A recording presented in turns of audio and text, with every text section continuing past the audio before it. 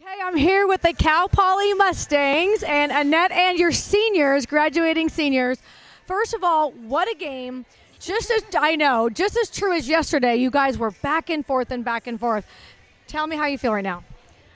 Sad that the season's over, but just very, very thankful that we even got to have a season and come to the national championship.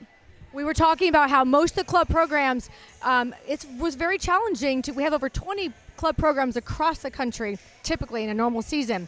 This year, only a few were able to fully come together, and that was you guys in a state in California that's very restrictive. Tell us one more time, like, how did you keep your girls motivated during the ups and downs? We were fortunate that we had the support of our athletic department, and we tested just like all the NCAA athletes. And so that kept us on track to be able to keep practicing. We took all the precautions that we could have, and that allowed us to be able to keep going and keep our skills up for the entire year.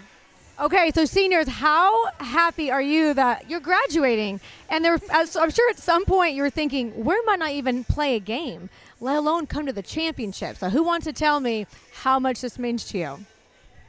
Sure. I'm really excited about this opportunity. I'm so thankful that we were able to just pull it together this season and just put our best work out on the floor. And I'm really proud of our whole team. What was the best part of basically when you knew you were coming here?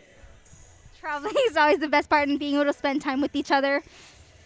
Yes, because traveling has been a big part of COVID, as everyone's been very staying, unique in their pods or in their cities. So that was a big deal. How many of you guys, this was your first trip during COVID to go anywhere?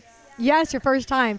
So you're graduating. What do you leave now for your fellow teammates as they go on to the next season? I'm just hoping that they kind of take this feeling of what it was like to not get a full season and really remember how much fun coming to nationals was, because it was kind of the first big thing we got to do as a team. Well, we're so thankful that you guys, your coach, led the way and put you guys in the position to be able to have this opportunity, because a lot of people have given up and go, we'll just focus on next year. And for all of you guys to have this final moment, so congratulations. You are an inspiration, your coach, your whole program, and how much you support STUNT. Thank you. Thank you. And we'll be right back with the coach from Michigan State.